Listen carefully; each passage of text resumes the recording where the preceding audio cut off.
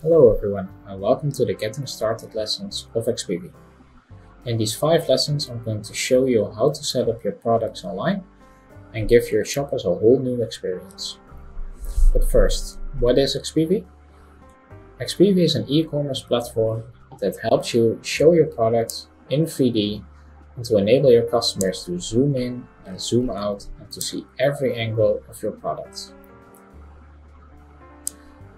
They can change the product to every kind of color you want, to change the complete model, or to choose different kinds of materials. You can add as many options as you want, and you can also add pricing to your product so that customers can immediately buy what they see. You can use Expivi as a standalone e-commerce platform or use one of our many plugins to integrate it in, for example, Shopify or WooCommerce.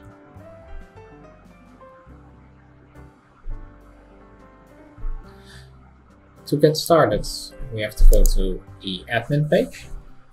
So that's admin.expivi.net. You log in using your credentials, and then you will find yourself inside of the dashboard.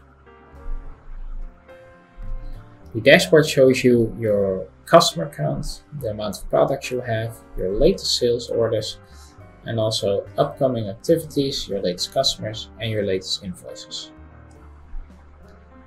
This is the starting page. This is the starting page of your backend.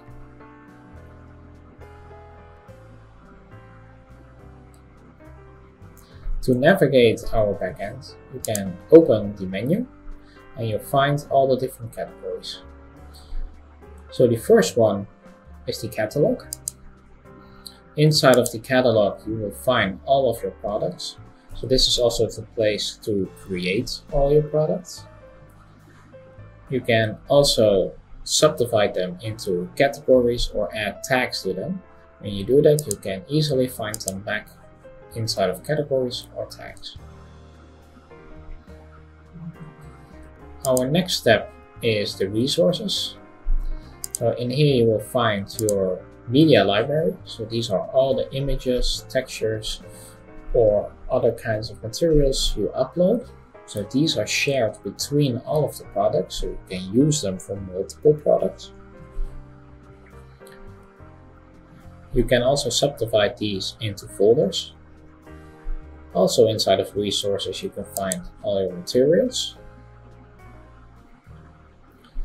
So in here you can find the materials of your products and create new ones. So for example, we have a gold here.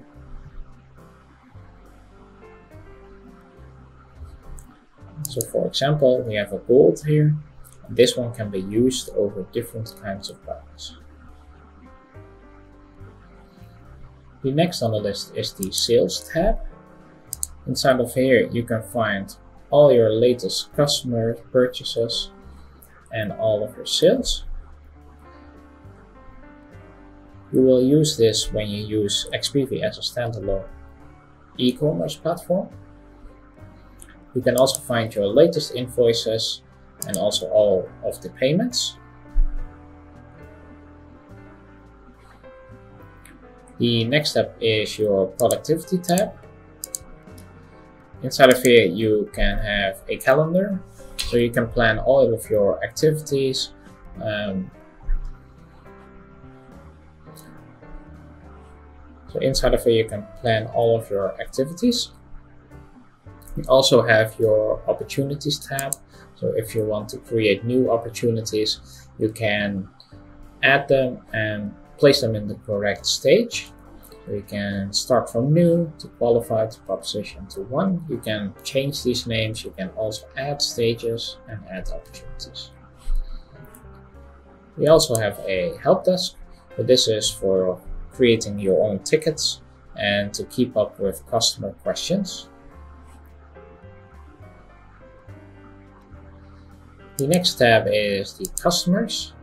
Inside of here you'll find all your customers that created an account or the customers you created.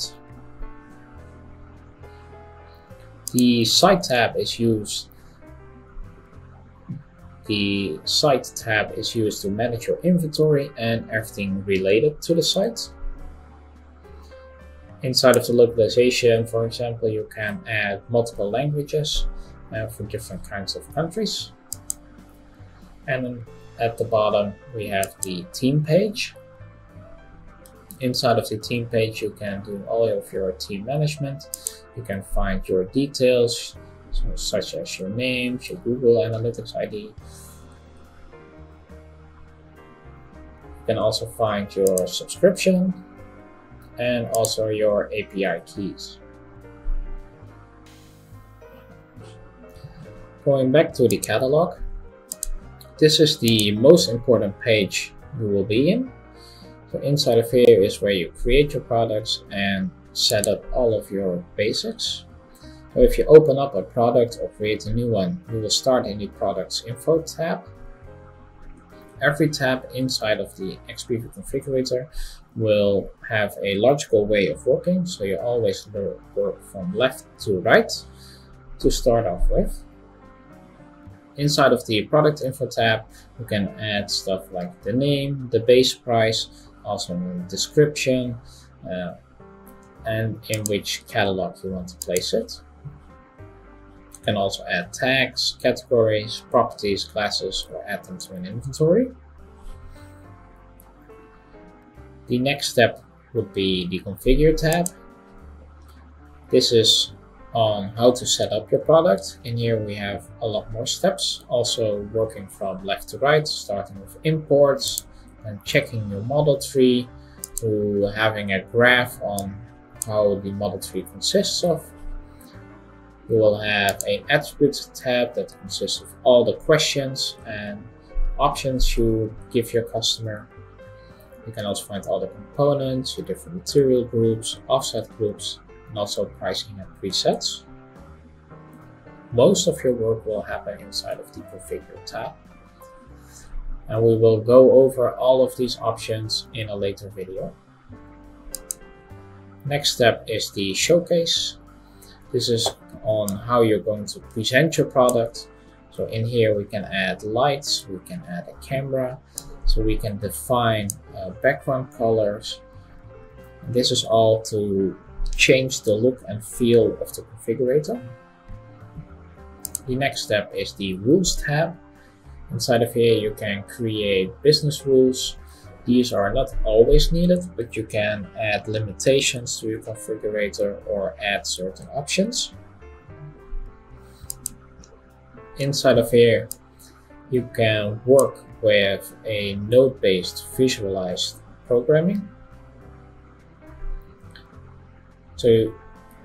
So we use nodes to combine certain options or to limit certain options, to change visibilities.